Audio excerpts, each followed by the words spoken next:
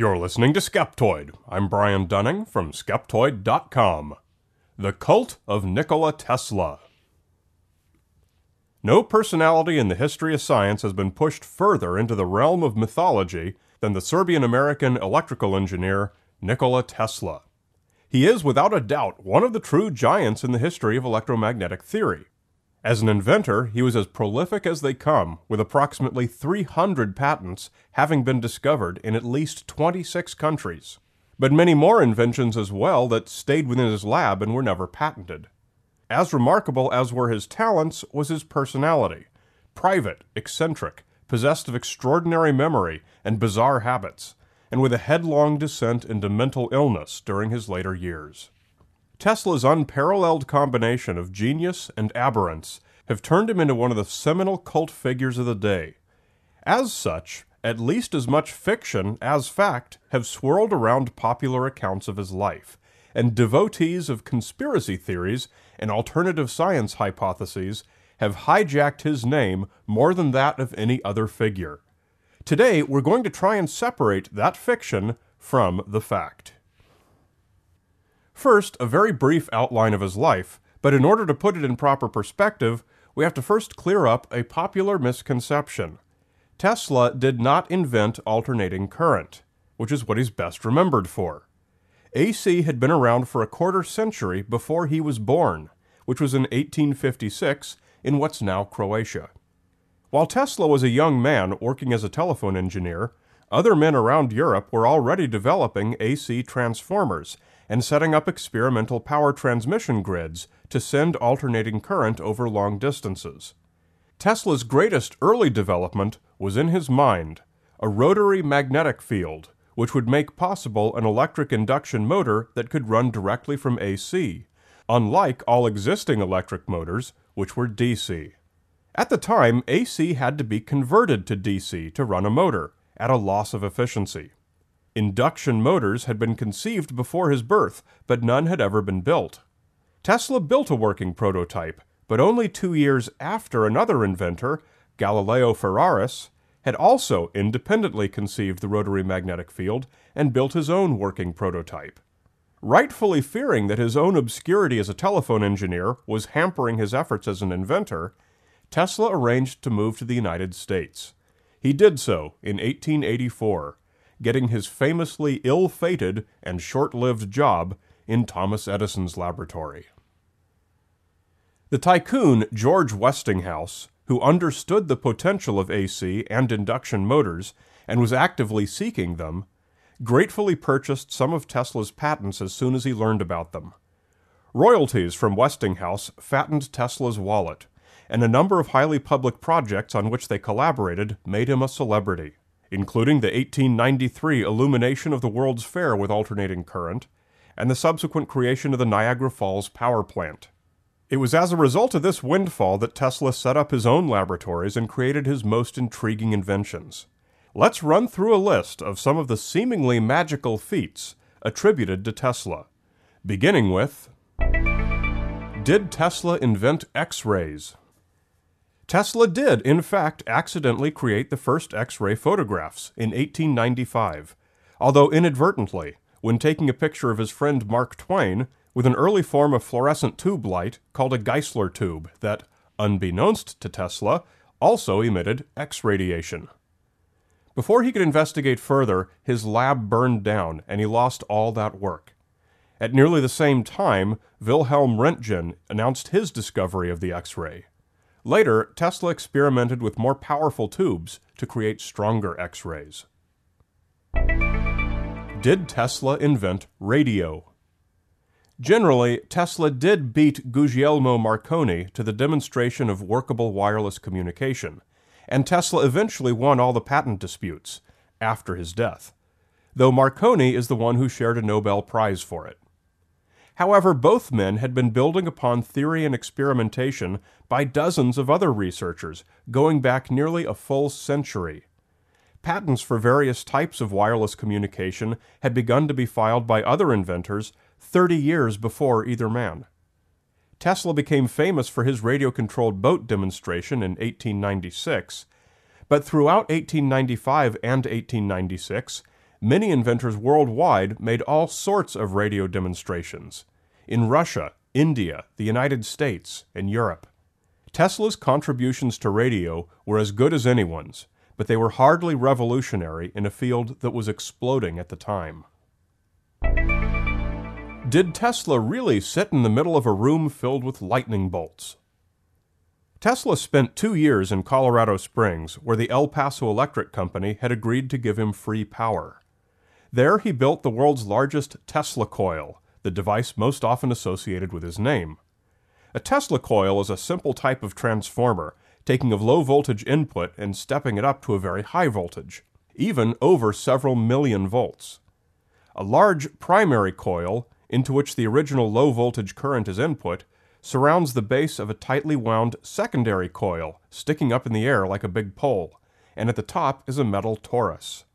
At full power, enough electrons are sent up that pole that they are forced to burst out into the atmosphere through the torus, creating the familiar lightning-like streamers that characterize Tesla coil demonstrations. Tesla posed for a famous publicity photograph that you've seen many times of himself sitting in a chair inside his lab taking notes while the air all around him is filled with such streamers from his giant coil. This picture was, unfortunately, a double exposure. Among the actual cases of Tesla being ahead of his time was that his Colorado Springs coil had a third coil that increased the voltage through a process that we now call resonant rise. Resonant rise was not well understood until the 1970s. Did Tesla cause a field of light bulbs 26 miles away to illuminate wirelessly? He may or may not have. According to biographer John O'Neill, he did, but not quite as magically as is popularly depicted, and no supporting evidence has ever surfaced. Tesla discovered that the function served by the long inner coil could also be served by a different type of conductor, including the Earth itself. He took a Tesla coil and stuck its inner secondary coil into the ground. He input electricity to the primary coil, and this setup caused his current to be sent into the Earth. That current could be received by an identical setup, some 26 miles away, by receiving current from the primary coil.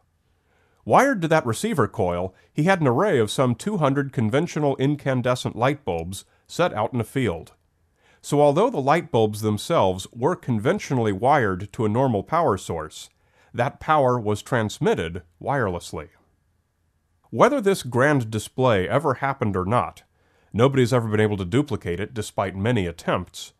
Tesla did record some of the calculations, and photographs do exist of very small-scale experiments conducted locally at his lab. His idea for such a great distance as 26 miles relied on resonance to enhance the effect. He determined that the resonant frequency of the Earth's electromagnetic field was about 8 Hz. This frequency was rediscovered by science 50 years later, when physicist Winfried Schumann predicted it while searching for ways to communicate with submarines. In the 1990s, the Schumann cavity was renamed the Schumann-Tesla cavity. Did Tesla create ball lightning? Ball lightning, the very existence of which is dubious at best, beautifully illustrates the type of mythology that has been built up around Tesla. Many sources say he routinely created ball lightning in Colorado Springs, and there are even carefully edited quotes of Tesla's purporting to describe it. In fact, Tesla is not known to have ever mentioned ball lightning in any of his writing or speaking, and no record from his time is known to exist stating that he created, demonstrated, or even knew about anything that could reasonably be called ball lightning, despite intense rumor-mongering to the contrary, and despite a few mentions of electric fireballs in his writings, which were about conventional matter burning normally. Tesla and ball lightning is pure mythology, consistent with cloaking a deified figure like Tesla with powers that seem almost magical. Did Tesla plan to transmit power worldwide through the sky? It was his ultimate plan, but the farthest he ever got was the partial construction of his famous tower at Wardenclyffe, which was intended for wireless communication across the Atlantic. His worldwide wireless power system was theoretical only, employing the Schumann-Tesla resonance to charge the Earth's ionosphere such that a simple handheld coil could receive electrical power for free anywhere and everywhere in the world. Tesla's idea was innovative, but innovative idea it remained, as debts mounted and the tower was dismantled before it ever got to be used. Now that the nature of the ionosphere is much better understood, physicists now consider Tesla's concept unworkable, and no attempts to test it have ever worked. All sorts of conspiracy theories exist. For example, that the HARP research facility in Alaska is secretly a test of Tesla's worldwide power grid, or some sort of superweapon based on it. The profound differences between these systems become clear upon doing even the most basic of research. Did Tesla invent a death ray? Investment in Tesla's projects stopped with the advent of the Great Depression in the 1930s. During the final decade of his life, Tesla was essentially penniless and living in a New York hotel, consumed by what we think today was probably obsessive-compulsive disorder. It was during this period, and not earlier during his productive laboratory years, that he openly spoke of having built and tested a death ray. None of Tesla's lab assistants ever corroborated this, and no papers, prototypes, or evidence have ever surfaced. He gave vague descriptions with only inadequate hints of what type of technology such a weapon might use. Whether this was mere showmanship to attract new investment, was a legitimate but unknown concept, or was only the ramblings of a deteriorating mind, will probably never be known. Did the government seize all his notes upon his death? Yes, they did. Tesla died in January of 1943, during some of the darkest hours of World War II. The war was going badly, and the American government was more than a little willing to bend the rules. The year before, nearly all Japanese Americans were imprisoned in an effort to prevent spying, so it wasn't that big of a stretch for the government, having heard his claims of a death ray, to employ a statute enacted during World War I that enabled an alien property custodian to seize all assets of any enemy during wartime, even though Tesla was an American citizen. They entered his New York hotel room and seized all his documents, which was all that remained of his life's work by that time. It wasn't very much, as Tesla's habit throughout his life was to keep his plans in his head. It took the National Defense Research Committee's expert, Dr. John G. Trump, only 3 days to issue the following report. Tesla's thoughts and efforts during at least the past 15 years were primarily of a speculative, philosophical, and somewhat promotional character, often concerned with the production and wireless transmission of power, but did not include new, sound, workable principles or methods for realizing such results.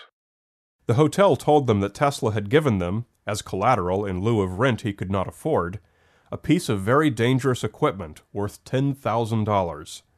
Trump collected it and reported, "A multi-decade resistance box of the type used for Wheatstone bridge resistance measurements, a common standard item found in every electric laboratory before the turn of the century." Hardly anything written about Nikola Tesla fails to exaggerate his inventions and deify the man. Factually wrong descriptions of his accomplishments are found all over the place. His name is broadly smeared by association with virtually every crank conspiracy theory on the planet. They want magically easy answers to complicated problems, and when they hear that Tesla invented such answers, and that the government and industry suppressed them, they trumpet his name to the world. This group has become little more than a cult, an insult to the man and his accomplishments. However, Nikola Tesla was not to blame for any of that. Every reasonable textbook and history book on electromagnetic theory rightly confers upon him the enormous credit he fairly earned. Taking the trouble to learn about Tesla, about his unique personal history, and about the reality of what his true contributions were, will always put you on firmer ground than accepting the untrue, exaggerated, or conspiratorial claims. Whenever you hear a good scientist's name co-opted and exploited by the promoters of crankery, you should always be skeptical. You're listening to Skeptoid. I'm Brian Dunning from Skeptoid.com.